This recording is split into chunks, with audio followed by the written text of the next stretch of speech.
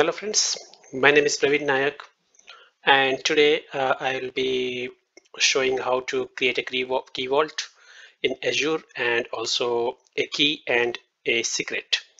So a key vault is a place where you can store your keys and you can store your strings like connection strings or any other passwords. So those things you can store securely, and then using the key you can then access your secrets, and then uh, using those secrets you can access other resources.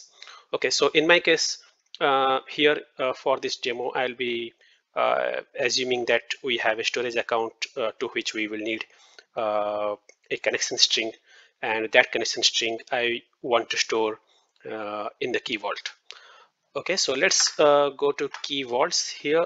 So if you don't have it here, then what you can do is you can just go to create resource, and in create resource you can search for key vault.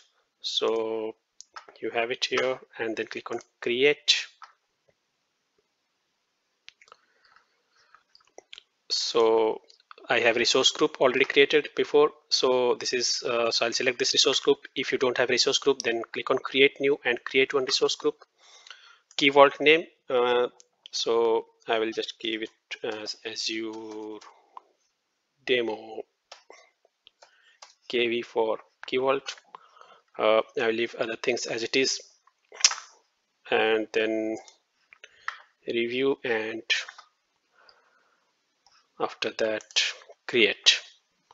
If you click on the key vaults, then you can see the key vault created here. All the key vaults will appear here. So my key vault name is Azure demo KV, so it is here under this resource group. So now I'm clicking this. So here you'll find under the settings you have keys and then secrets. So if I click on keys, then actually I'll be able to create one key. So I clicked on generate / import. So now option is to generate a key. So I will give one name.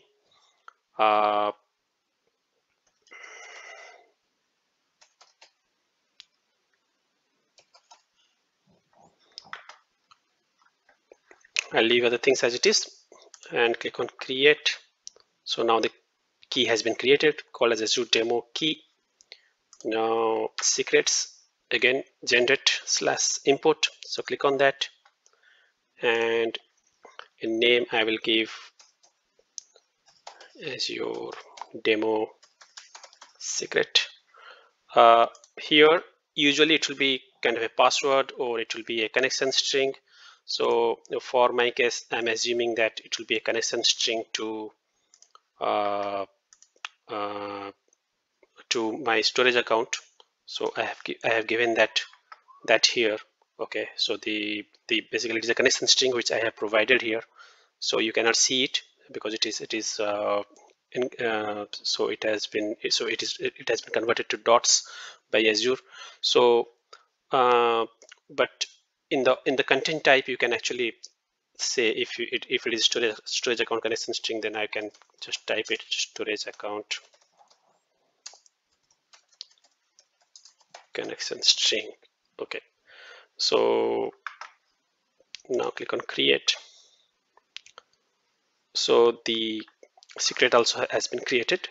So we have the key ready and we have the secret ready.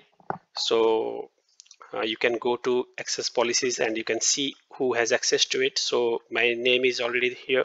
So by default I'm the owner, so I can access this. So that's all about keys and secrets and key vaults. So hope you like this tutorial. If you have any questions or comments, please post it in the comment box below, and please hit the like button and subscribe to my channel. Thank you.